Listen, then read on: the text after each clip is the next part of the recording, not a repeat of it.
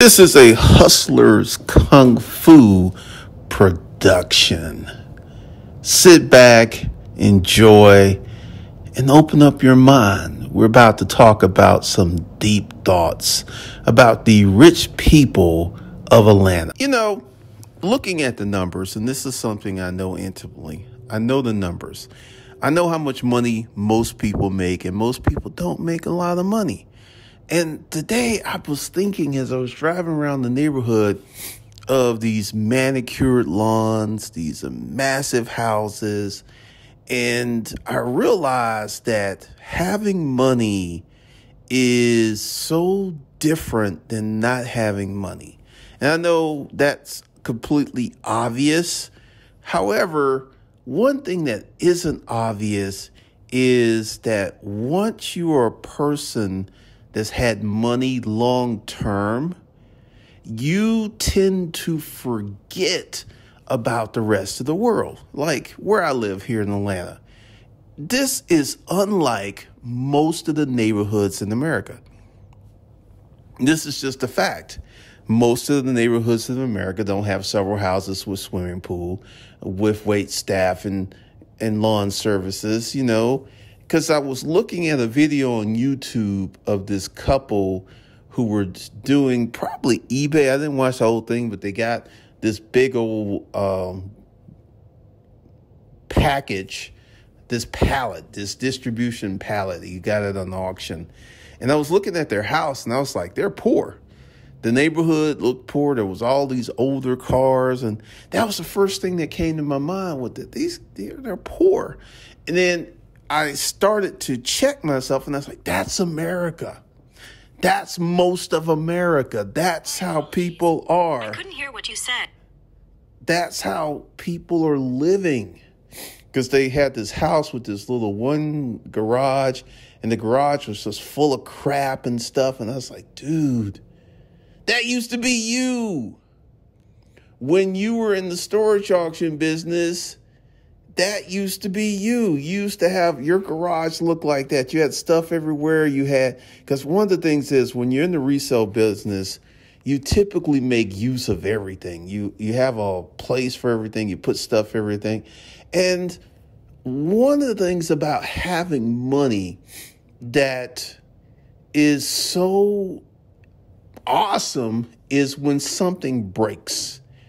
It's an inconvenience versus a travesty or a tragedy. Let's say your name is Sean. Sean, you're married. You and your wife have 2 cars. She needs her car. You need your car. And then, Sean, your car breaks down and the repair bill is $2,500. You don't have $2,500. You don't have it on a credit card. You don't have it saved. So now you're reduced to using one car.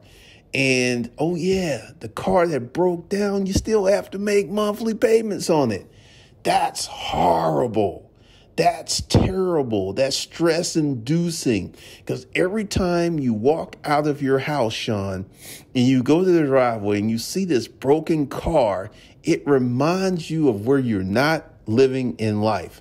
And this is one of the things, because I had an issue with my BMW, and I took it to 2 dealerships.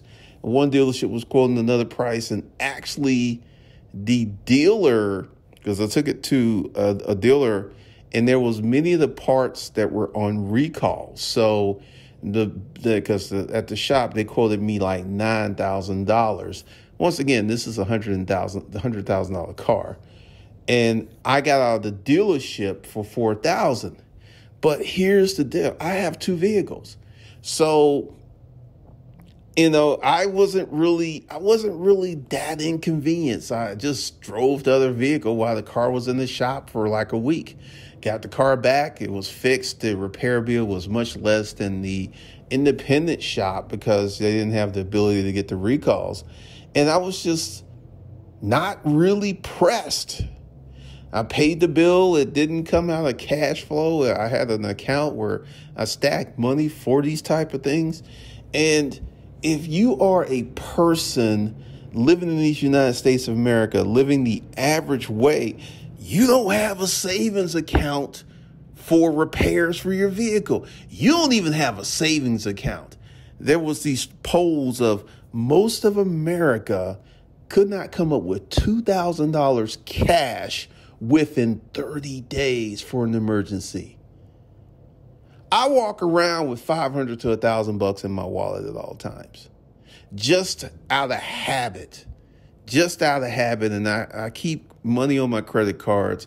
I keep money in several checking accounts, and I'm in the habit of keeping money. I'm in the habit of making money, and most of America isn't in those habits, because when you look at the situation that most of America is in, when something bad happens, it can become a tragedy versus an inconvenience. And that is the situation that most of my neighbors are in. The car breaks down, they usually have 2 or 3. It's just an inconvenience. And you don't really think about, and your friends are all in the same boat. Everyone that you know, they're pretty much on your same level. They pretty much have the same lifestyle. And I can't say it's a fantasy. I'm not going to say it's a fantasy because it is our reality. But why is our reality so different than the average person's reality? And I'm going to give it, and it boils down to one word: choices. Many of the people who live in this neighborhood struggled in the beginning, but they made a choice to pick an occupation or start a business and to stick with it. And they stuck with it. One of my friends, he's had his business 15 years, and the first 3, his wife had to have a job. His wife had to have a job because they needed their money because he wasn't making that much money. Now he rolls around in a brand new Porsche. She's got the big Tahoe, and it's very different life, but it's about choices and making a commitment to something. Because I'm going to drop a little knowledge about, I haven't done this for Disruptive Mail, but I will get on it. Dealing with sugar babies. And typically, one of the things that I have noticed is these sugar babies have low impulse control and no discipline. And this is why they need a sugar daddy. And I've been on the site for a while, and I've noticed that a lot of them don't have sugar daddies because there's seriously, how many men have an extra $1,000 to $2,000 to give to a chick? The reality is, in my neighborhood, there are several men who could pull this off. More than likely, there are a few who's got some sugar babies stashed here and there. But the average man, which is most men, can't do that. I'm like, I can't give you $1,000. I can give you $2,000. I'm trying to pay my bills. I'm trying to pay my car note, my Visa, my MasterCard, my rent, my mortgage. And after all that stuff's paid off, there isn't much left over. You could slide in my DMs or you could come over for the night, but I can't have you long term. And I looked at this because, more than half of the population is female. And this is one of the things that happens with a lot of women. Let's say your name is Sandy, and Sandy, you met Ed. Ed looked good to you. You let Ed hit it. And Sandy, you were not prepared because you had unprotected sex and you were not on birth control. And Ed was giving you the D and making you scream and moan and do all these kind of stuff. And next thing you know, you pregnant. And Ed is like, I ain't marrying you. Ain't happening.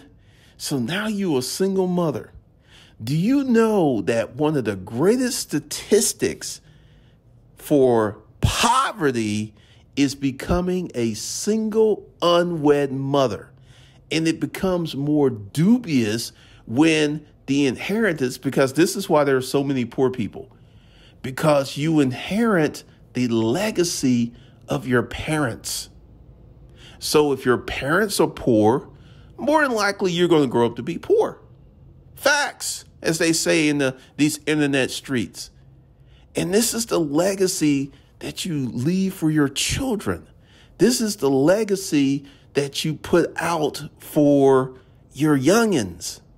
And so many people get caught up because Ed was all muscular. He had a nice chest. He had a big dang-a-lang. And, it was just like, ooh, Ed, giving me the D. And then, you didn't have forethought. So you had these consequences, which the minute that you got pregnant is the minute that you got very far from living in a neighborhood like this.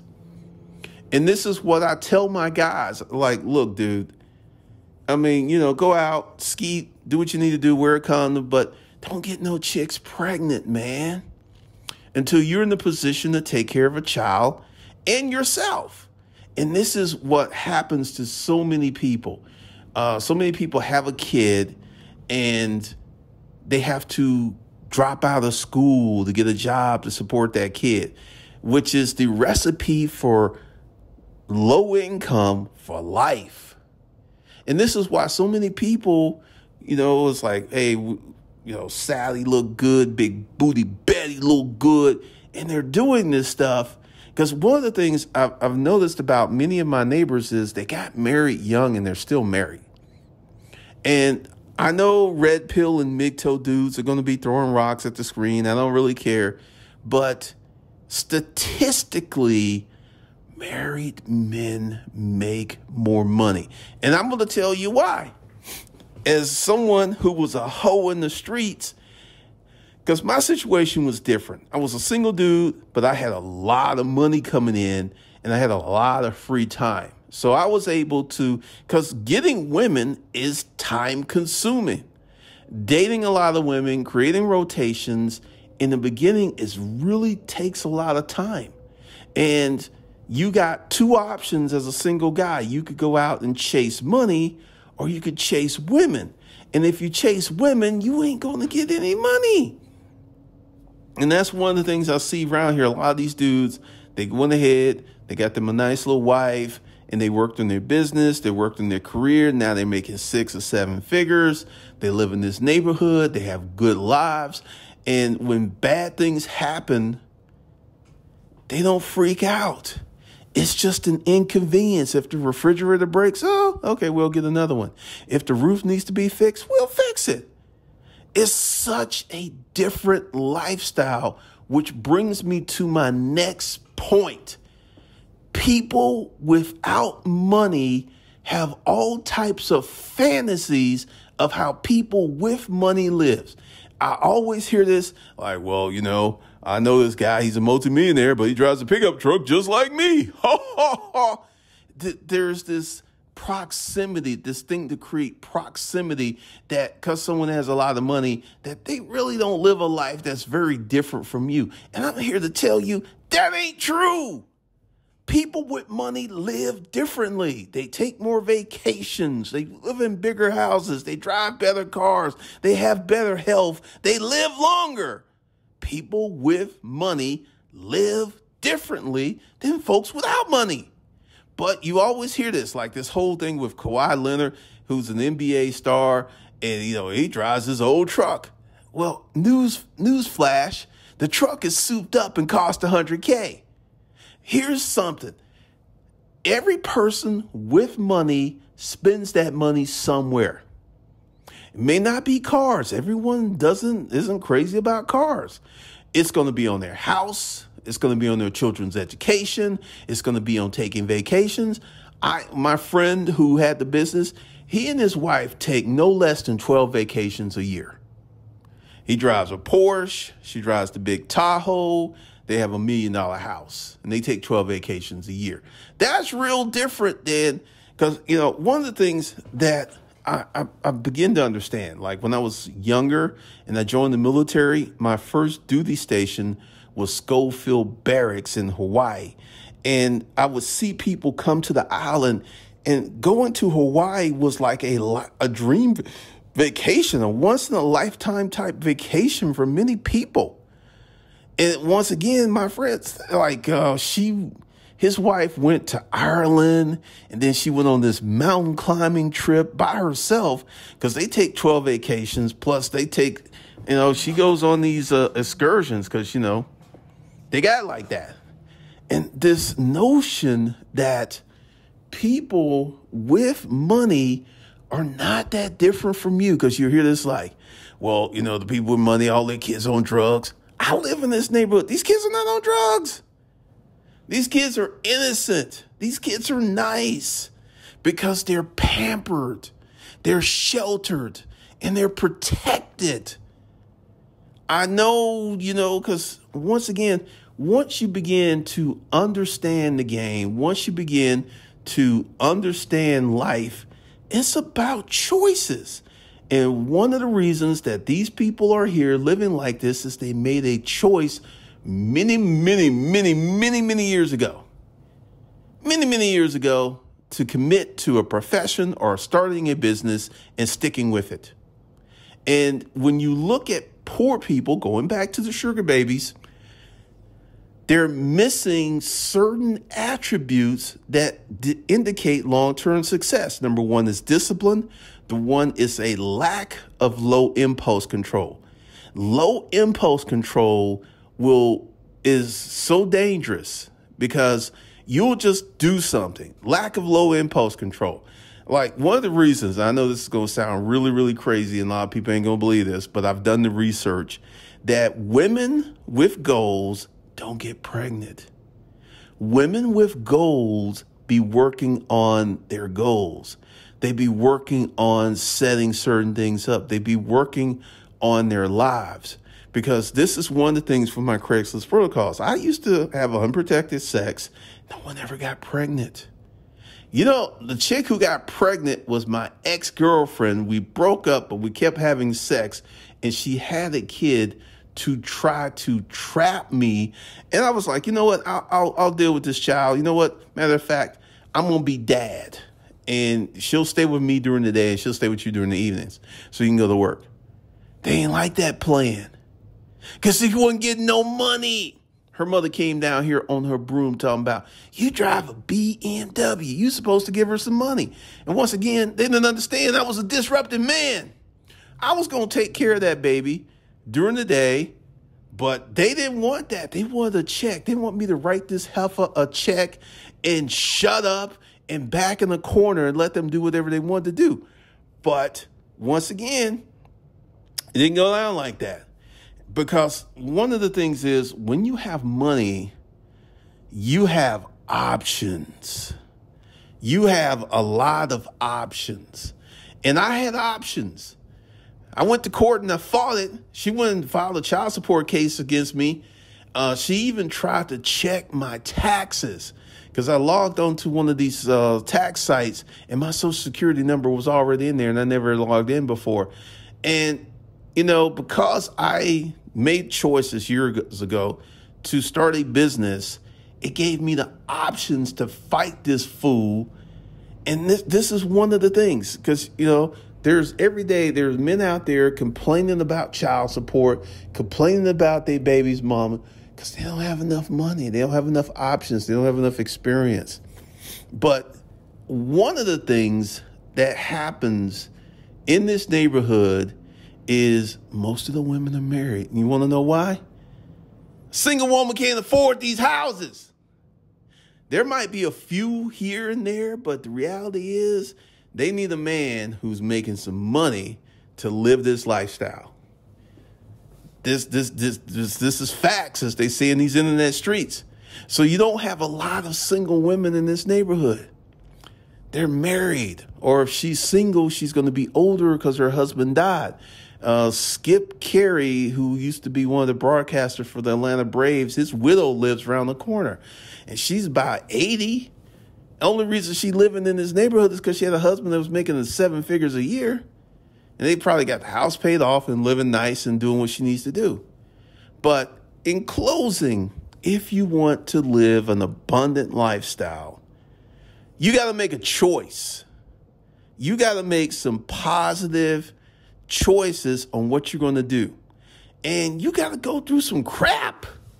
You're going to have to go through some stuff Because once again, the difference between people with money and the people without money is choices. It ain't that they won the lottery. It ain't that everybody's parents left them millions of dollars. This happens here and there. But the reality is most of these people in this neighborhood are self-made. And this is the reality. And once again, if you want to be rich in America, it is a choice. It's not getting lucky. It's not happenstance. And just for the record, that rich guy around the corner, he don't live like you do, player. He don't live like you do. Let that nonsense go. This is Glendon Cameron, your hustling godfather. I'll see you in the next video. Be sure to watch a lot of the videos. Go to the front of the channel and watch a bunch of the playlists and get this free 99 knowledge. So with that, I will see you later.